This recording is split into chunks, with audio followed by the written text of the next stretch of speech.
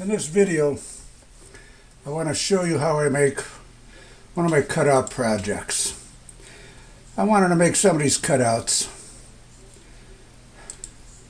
for my grandkids. So what I start doing is I find them first. This one was a nest to see. Somebody was selling this frog for $23.50. Well, I don't want to buy it. Just want to make it. So I pull it up on my screen, and then I go down to mine is FN next to the control key on the left and print screen up above, and I hit those two keys and that'll print this whole screen. Now the next I go to is this Corel Photo House 2. I love to use this program for everything. I go to it. Alright, now let's start all over again.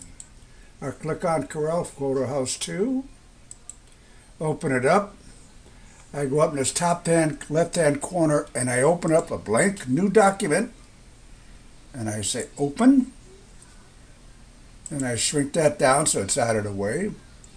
Then I go up in the top hand corner to edit, click on there, and I say go to paste, and I say a new document. Now I got this frog. Let me open up the frog to the full size. I go up to the box up here and it's got rectangle that lets me rectangle out what I want to copy. I click on up on the top again and say copy. Click on that edit and go down to paste and new document. Now I can print this out, but I don't like to waste ink. So what I do is go over here to the little one with a fill bucket and I click there. I go down to colors, go all the way up, and I go to a clear color. And then I go down and say done. Now what it is I dump a bunch of paint there, there, there, there, there. See, I'm getting rid of all of that I don't really need. Now, I got all of this. I don't really want all of that. So I'm going to click there, click there, click there, click there, click there, click there, click there, there, and there, and there. And get rid of most of that color, but I still want to leave the lines in so I can see where it's divided up. Okay. Now,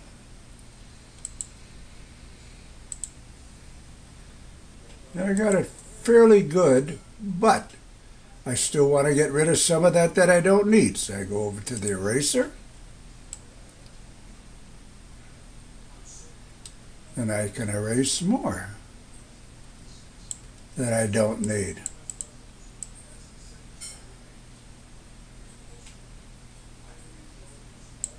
Now, this program, if you found you erased too much, you can go back up to edit up there and you'll see it says undone erase tool.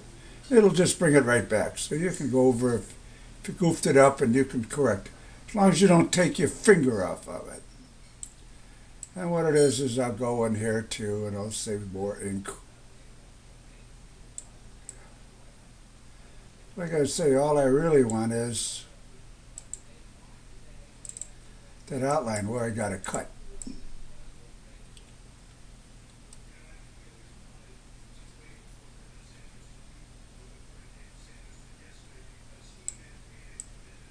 Alright, this is a frog with a baby out the back of it.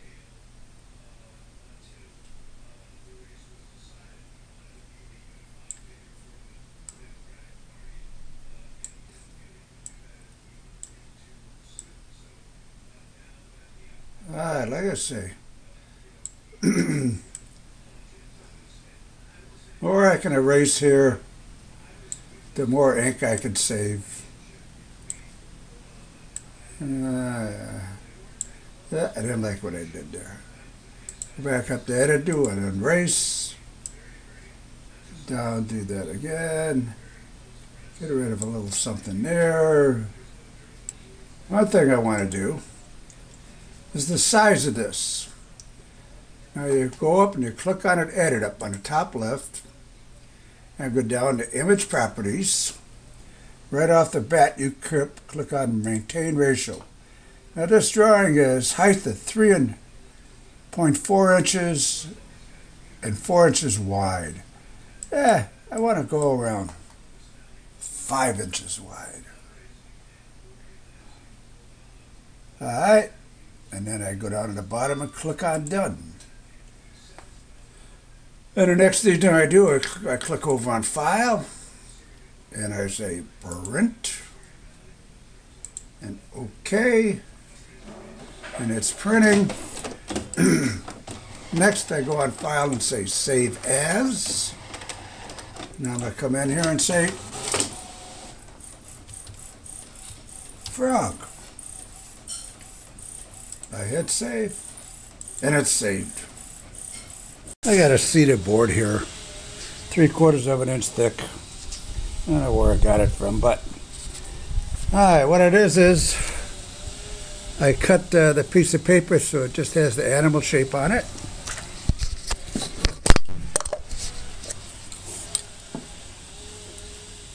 Got a camo rubber and vinyl spray adhesive.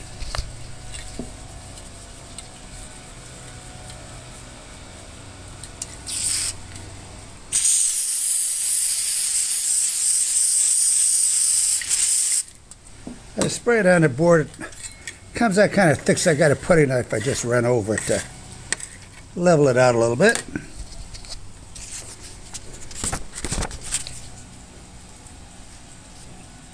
Then I'll take the frog and paste it down on it. And I'll let it set up. Now what I used to do in the old days, when I had a lot of carbon paper, I'd put a piece of carbon paper over it and then go over the lines. But I found this just works just as well. All I got to do is sand the paper off when I'm done. Alright, I'll let that set up, and then first I'll cut it out on the bandsaw to the rough shape. And even some of it I can cut on the bandsaw. I'll do that on the bandsaw now, using the bandsaw. And then I'll show it how it looks as we go along. Alright, here's the frog cut out from the bandsaw. What it is what I can sand, I'll sand on the sander. And any of these lines like the mouth and all of that, I use the bandsaw because it's a little bit bigger. Next I'm going to use the jigsaw, cut the pieces out. I go with a pencil if the line isn't defined enough for me to follow. And now I'll cut out all of these separate pieces. And I got a dog yet I got a car cut out. Oh, I forgot, I got to drill the two eyes out. Hold on. Alright, here's all the pieces cut out on a jigsaw.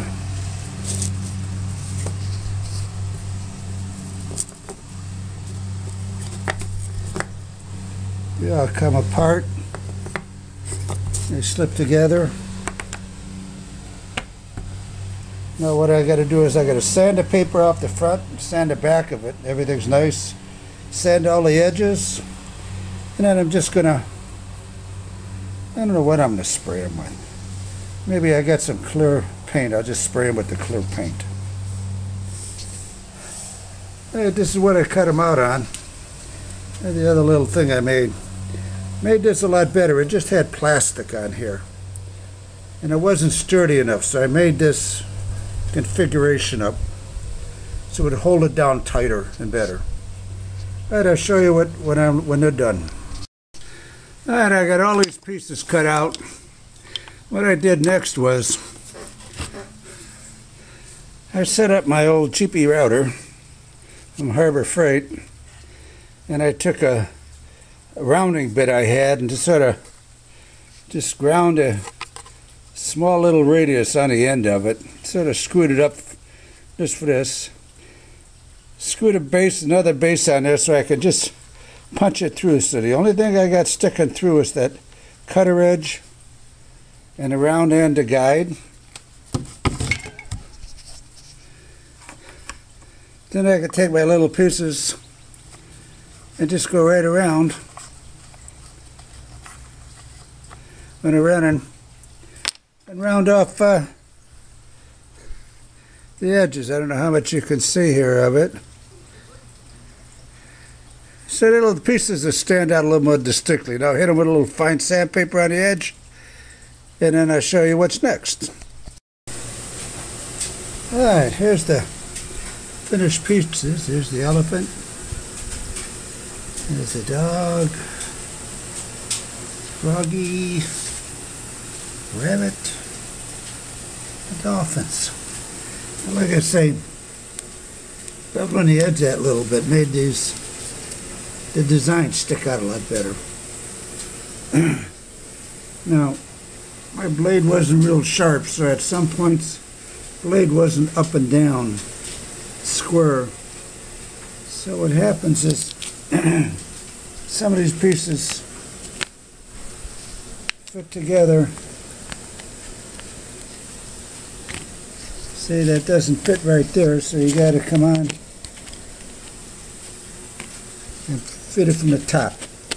There's little angles, slight angles, but they all fit together. Wood looks nice, aromatic cedar. All right, that's the end of that project.